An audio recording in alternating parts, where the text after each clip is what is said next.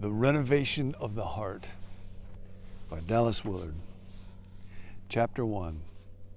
Introducing Spiritual Formation, the Beyond Within, and the Way of Jesus. Guard your heart with all diligence, for from it flow the springs of life. I'm so glad you're joining with me. We're walking through, learning, studying from this book, Renovation of the Heart by Dallas Willard, for, 30 years or so. I have understood my ministry kind of privately, basically to be Dallas for Dummies. Dallas's journey into the life of Jesus and the message of Jesus was so helpful to me, and then his life was so captivating that it's not about him, but he's kind of a conduit or a vehicle for that message in the person of Jesus. But he can be a little bit dunce. I can be a dunce. He can be dense. And so trying to find ways to make great spiritual wisdom accessible and life-changing for people is the great joy and sense of calling in my life. And we are the Fellowship of the Withered Hand. We can't do it, but God can. So we're learning about this together. And we begin in the very first chapter by looking at the heart.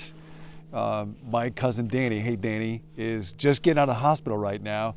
He was in for surgery, and it turns out they found out he had a couple of arteries that were 95% blocked. That's really, really bad. So thank God for doctors and medicine. The world is a much better place with Danny in it. But as central as our physical heart is, there is a spiritual dimension to us, and it's real, although its reality is often dismissed, overlooked, misunderstood in our day. So that's really where the book starts and where you and I start in our journey. We live from our heart. The part of us that drives and organizes our life is not the physical. This remains true even if we deny it. You have a spirit within you, and it has been formed. It has taken on a specific character. I have a spirit, and it has been formed. This is true of everyone. The human spirit is an inescapable, fundamental aspect of every human being, and it takes on whichever character it has from the experiences and the choices we have lived through or made in our past. This is what it means to be formed. Our life and how we find the world now and in the future is almost totally a simple result of what we have become in the depths of our being, in our spirit, will, or heart. We'll talk more about those words because they're very important. Often they tend to be vague in most of our minds. Those three, will, spirit, and heart, are very deeply connected, as we will see.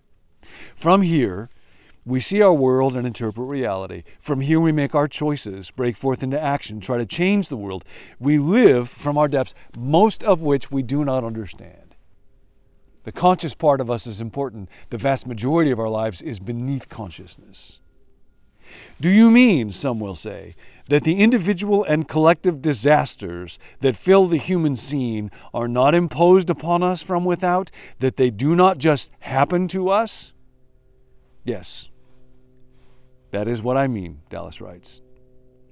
In today's world, famine, war, and epidemic are almost totally the outcome of human choices, which are expressions of the human spirit. You have a spirit. You are a spiritual being, and that is what matters most about you.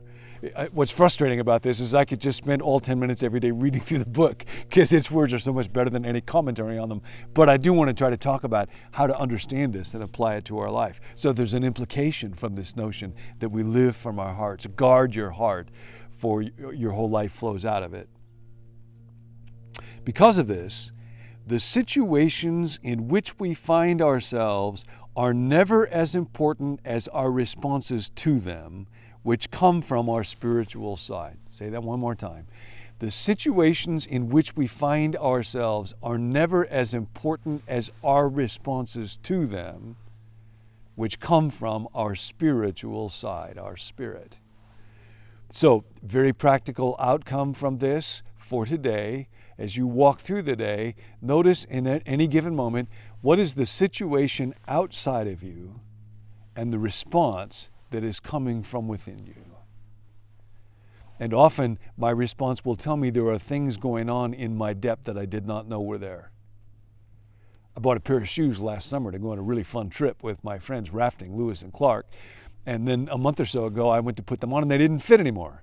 And I was very frustrated about this. Maybe they got washed in hot water, but still, they ought to fit. And they were pretty expensive, so I took them back to the store where I bought them, and I said, these ought to be replaced. And the person behind the counter asked, did you buy them with our membership number? And I just lost it. I got really furious and mean-spirited at this person. And like, I know that a person is way more important than this, and my response to that person was not fair. Where did this come from? A couple weeks ago, after I found out I had COVID, I had to quarantine. And at one point, I needed to leave the house because there was no more space. So I went to a hotel. And then I found out that Nancy might have been testing positive for COVID. And in either case, I would be able to go home. So although we had reserved the room a little bit longer, I went to the clerk and said, my wife has come down with COVID. I have to go take care of her. Now, I didn't know for sure that she came down with COVID. As it turns out, she did come down with COVID. But if I was going to be honest, I would have said that might be the case. Either way, I get to go home now. I didn't say that. Now, if I look at it clearly, what's more important to me, speaking the truth or trying harder to get the money back from the deposit for a room reservation? It would be speaking truth. I know that. But inside me, apparently there's something else deep down inside. And it's just very humbling to see that. Now, what happens occasionally is we'll get caught doing something wrong. And then you look at this very often in news stories when this happens to somebody who's well known, their response will be, that's not who I am. But of course, that's exactly who I am.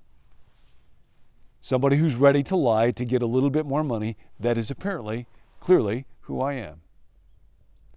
Somebody that's ready to blow up at a person who's pretty low down in the organizational chart because they're not doing it, that's exactly who I am. So today, notice the situation outside you and the response coming from within you, and then ask, what am I seeing in my spirit? How would you describe your spirit? Hurried? Anxious? Angry? Envious? Discontented? Contemptuous towards others?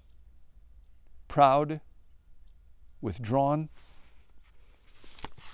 Dallas goes on to write about it's the challenge of forming the spirit, that which is within us, that is the great challenge and always has been for humanity. And whoever it is that writes about this, Freud, Marx, anybody, they're trying to figure out how do we fix what is wrong with the human spirit. One of the big questions is, will I do this by accident or on purpose? Will I do this by myself or seeking help from beyond? Dallas writes this. Spiritual formation, you may have heard that phrase, without regard to any specifically religious context or tradition, is the process by which the human spirit or will is given a definite form or character. It is a process that happens to everyone. The most despicable as well as the most admirable persons have had a spiritual formation. Terrorists as well as saints are the outcome of spiritual formation. Their spirits or hearts have been formed, period. We each become a certain kind of person in the depths of our being, gaining a certain type of character. We might think about it like this. There's an outer part to my person. I have a body. It is being formed or shaped all the time, on purpose or by accident, for better or for worse. How I eat, whether or not I exercise, sleep, rest, or so on, it is being formed. And then I have a spirit. I have an inner dimension to my being. I think and I feel and I choose, and that spirit is being formed on purpose or by accident, for better or for worse. People sometimes think that spiritual formation is just this optional track available at churches. No, no, no, no, no. You are being formed spiritually all the time. What you see on a computer, conversation you have with other people, a Zoom meeting, what you read, what you watch on TV. We are constantly being formed or shaped. Sometimes people wonder, what's the relationship between spiritual formation and discipleship? Sometimes people even think that churches or traditions might be one or the other. Are we a discipleship kind of church or spiritual formation church? A disciple is simply somebody who has put Jesus in charge of their spiritual formation. And if I want Jesus to spiritually form me, the only way to do that is to become his disciple. So, you have a spirit. Today, be on the lookout. When each situation comes up, what's the situation going on around me? And what's the response coming from within me? And then I'll begin to learn a little bit about my spirit. And if you want, you can put Jesus in charge of forming it. More to come. In the meantime, guard your heart.